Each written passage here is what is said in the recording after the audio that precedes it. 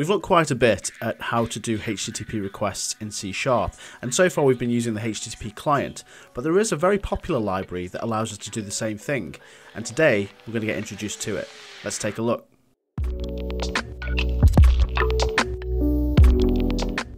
Hello world, I'm Nick Proud, software engineer and big .NET fan, and today we're going to look at an alternative way to do HTTP requests outside of the HTTP client using a library called RestSharp.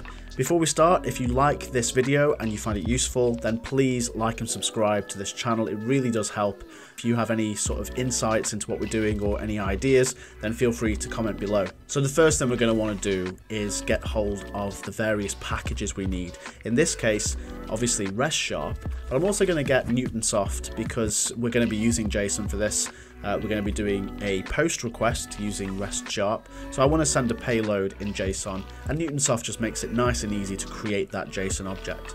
So the first thing I'm going to do is I'm going to right click our project, the demo console here. I'm going to go to manage NuGet packages, and then I'm going to search for the packages that I need. So the first one I want to just grab is NewtonSoft. So we see this a lot in most of the projects that we do, especially for things like HTTP requests, because we're dealing with JSON. It's just nice and easy to use. So I'm going to install that.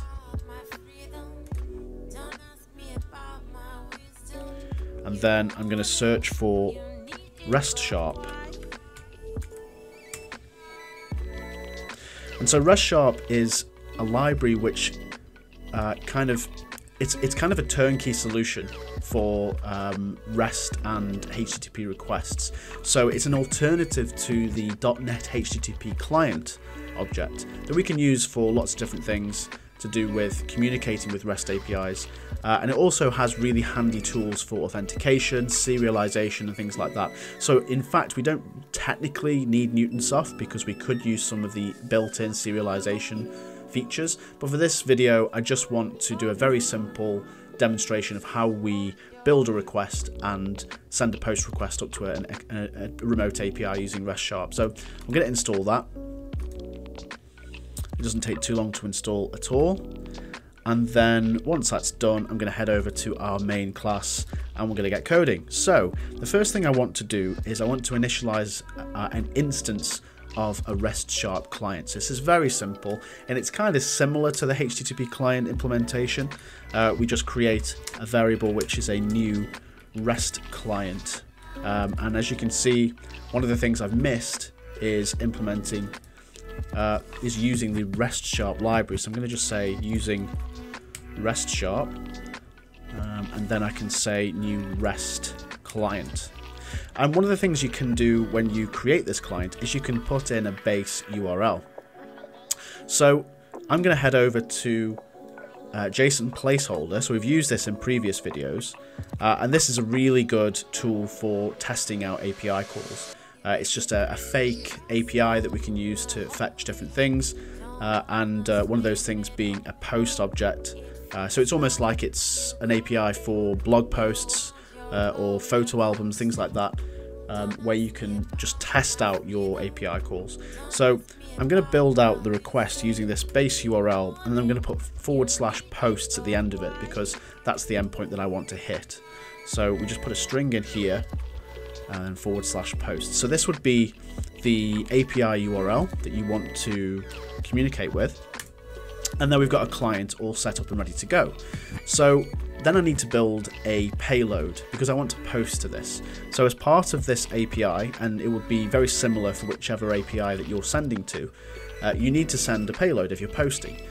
So for example, if I go to this posts endpoint, you can see this is a sample of the GET request, that the response from a GET request on this endpoint. And so I ideally want to send a new one of these up, so a new post object, and then I would get back an ID for that object.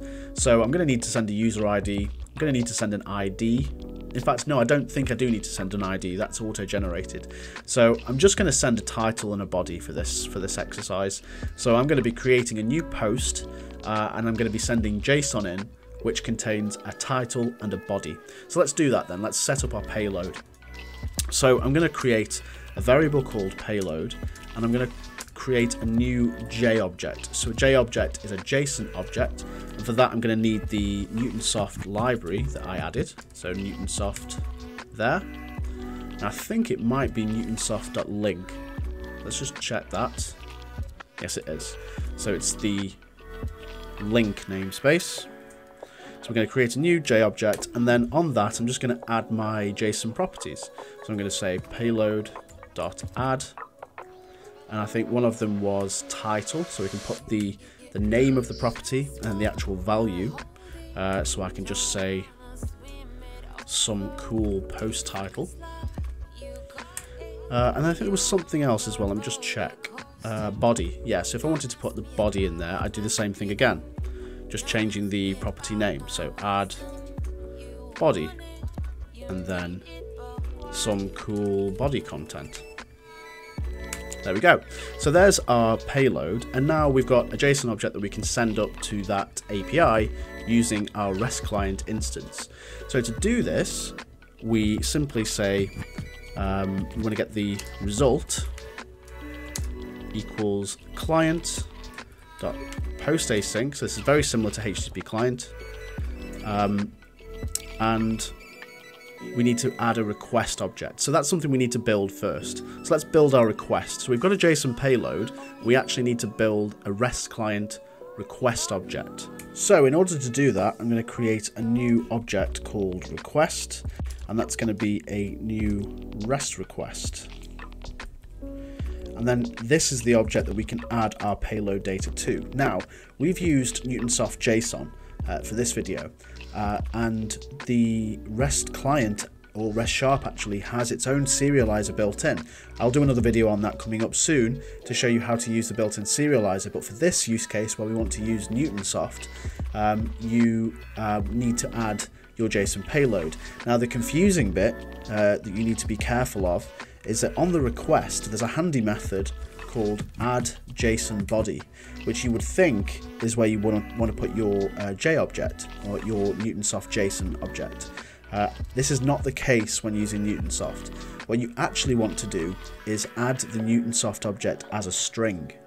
So what we want to do instead is say request.add string body. So if you look at the RestSharp documentation, it shows you that if you use add JSON body using NewtonSoft with a J object, it doesn't implicitly parse it, so it will fail and it will send through blank content. What you need to do instead, if you're using a J object like we're using in this video, is use add string body, and then you need to turn your J object into a string. So this would be payload, which is the J object we created, .toString, and then the other parameter that it takes is a data format. So you have to tell the request the format of the data. So actually this sets the content type of the payload, whereas if you're using the built-in serialization, which I'll show you in the next video, it automatically sets the content type for you. So we're going to do it manually here using data format,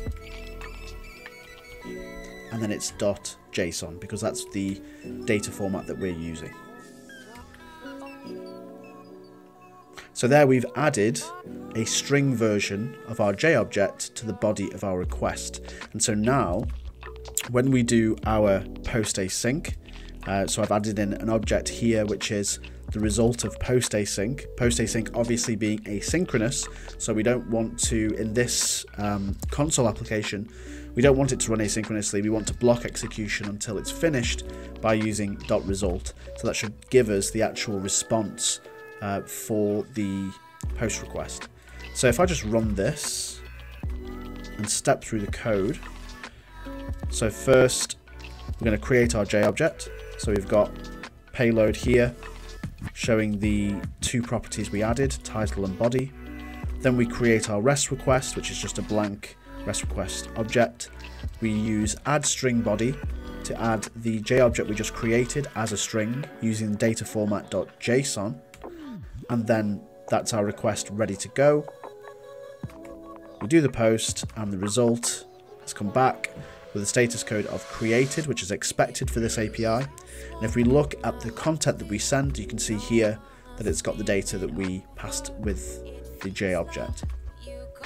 So that's just the key thing when using NewtonSoft Json with REST client or with RestSharp, that you can still build these JObjects, and it's still worth doing because they're nice and easy to use using a JObject.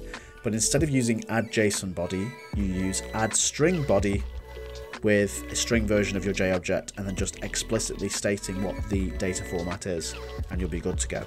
So there we go, guys, a really simple implementation of RestSharp. I will do more videos on this because there are so many other features included in RestSharp that we need to explore, but this is just basically a way to demonstrate how to do a very simple request using some JSON. Obviously, if you wanted to do a GET request, then you would just change the method from post-async to getAsync.